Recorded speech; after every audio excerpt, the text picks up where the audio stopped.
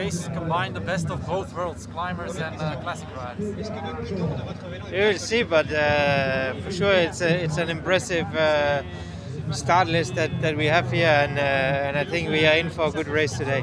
Conditions are pretty different to last year. How do you feel about it? How do you feel actually last year blew in the heat, and for sure that hopefully won't happen today. So looking at that, then I'm more happy with the conditions today. Do you look at guys like Mathieu van der Poel, Wout van Aert?